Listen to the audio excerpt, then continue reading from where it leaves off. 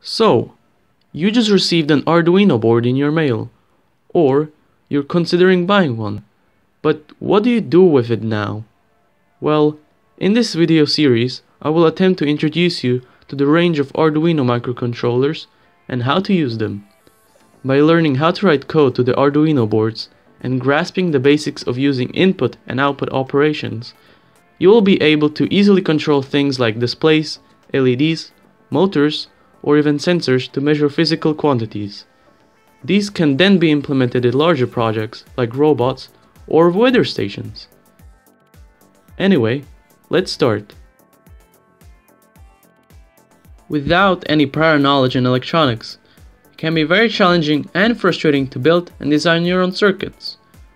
But, thanks to the revolution in hobby electronics done by the Arduino Foundation, anyone has access to microcontrollers.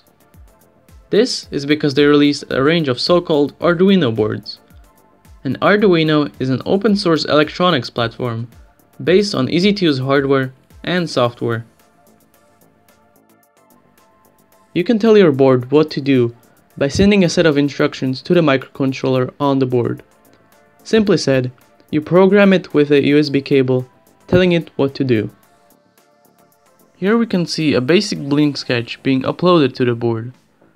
I will explain this later in the video how to do this. Also, open source means that the foundation itself releases its own boards at a premium price, but anyone is free to mass produce them if they want. Here I am showing all the clones found on eBay, which are quite cheap and most of them are produced in China. I will now introduce you to the boards. The examples that I have are of these four boards: the Arduino Uno, the Arduino Nano, the Arduino Pro Mini, and the Tiny 85. Starting with the Arduino Uno, this is the most well-known and vanilla board out of the whole Arduino family. When buying an Arduino board, I would recommend it to beginners which don't know which one to choose, as most tutorials use them.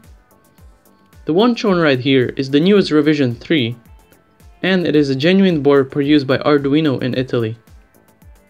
I would recommend buying at least one from the foundation, as the higher price funds their project where they keep developing new hardware and software, which is good in the long run. The Uno is based on the ATmega 328P microcontroller IC, which has a 5V operating voltage, has 14 digital I/O pins, of which 6 have pulse width modulation, and 6 separate analog input pins. It has 32 KB of flash memory to store programs, and 2 KB of SRAM. If you don't understand some of the terms, I will explain them in more detail in the next video. You can also see an oscillator crystal on the board, which clocks the microcontroller at 16 MHz. The Uno is programmed with a USB Type A cable to Type B, also known as a printer cable. You can buy this board on the Arduino website, which is linked in the description below.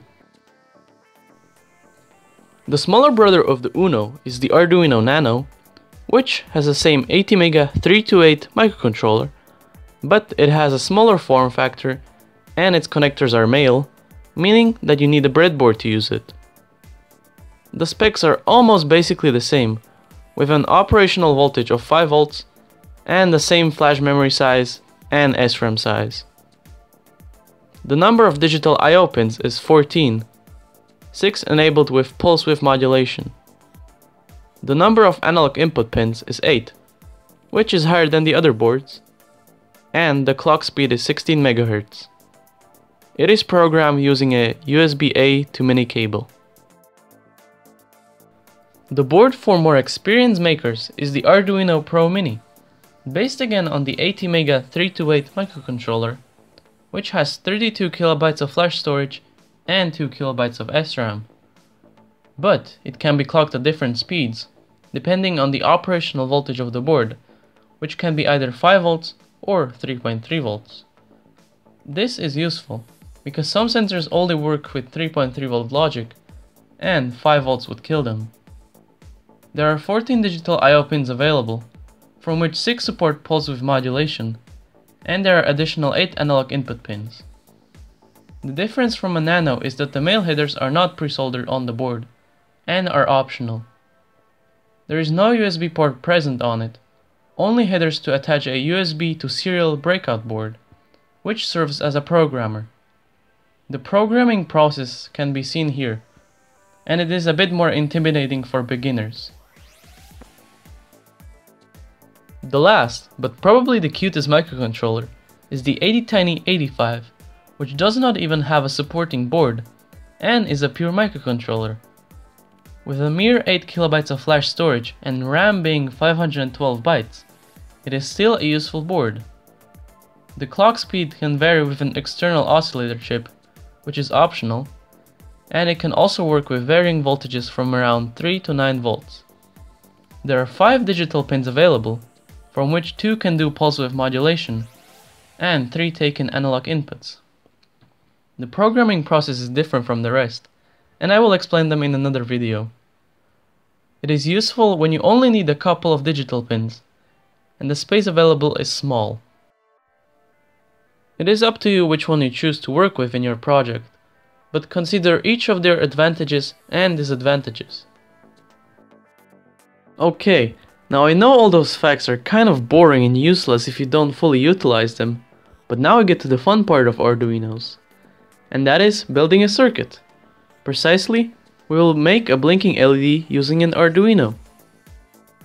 For this project we will need a half-size breadboard, jumper cables or pieces of wire, a red LED, a 220 ohm resistor, and an Arduino Uno with a USB printer cable. By looking at this diagram, we can see that we use the breadboard to connect all wires. If you don't know how a breadboard works, basically all holes in the middle are arranged in columns which are electrically connected. Basically, any lead of a wire or a header inserted in the same column are connected with each other. Here the cathode of the LED, or negative side, is connected with a jumper cable to the Arduino's ground header, which is like a negative side of a battery.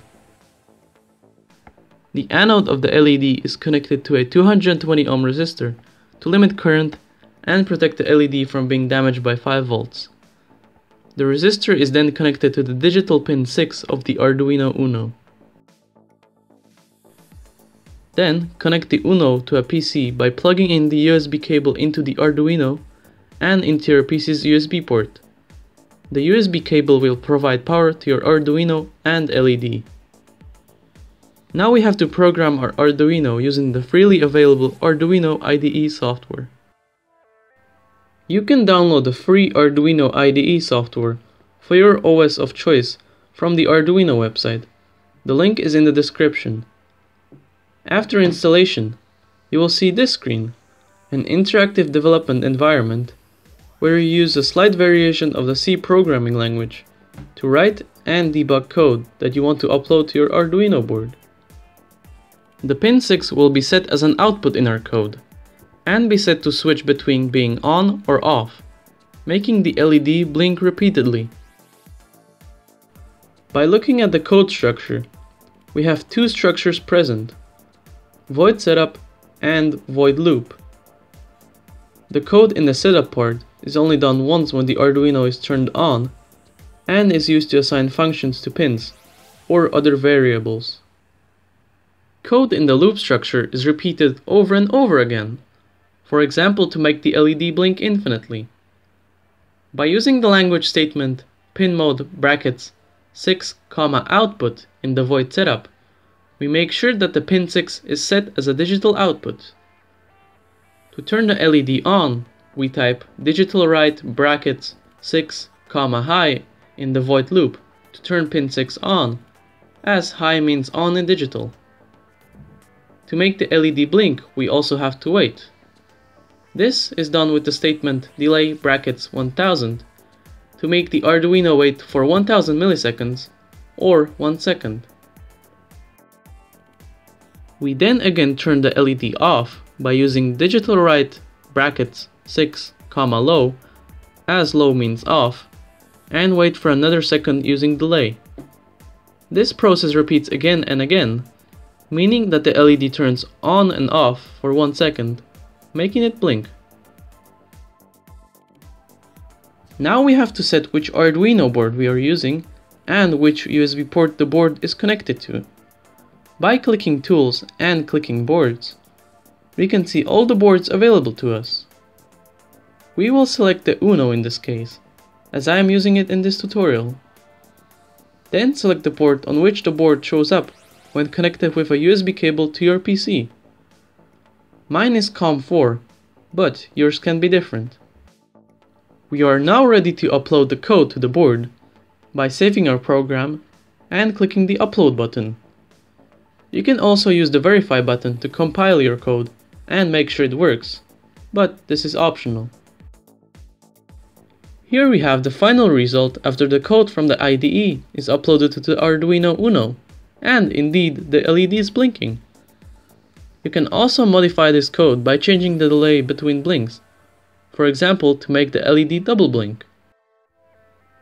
In this video, we learned about what the Arduino is and how to use it to make an LED blink.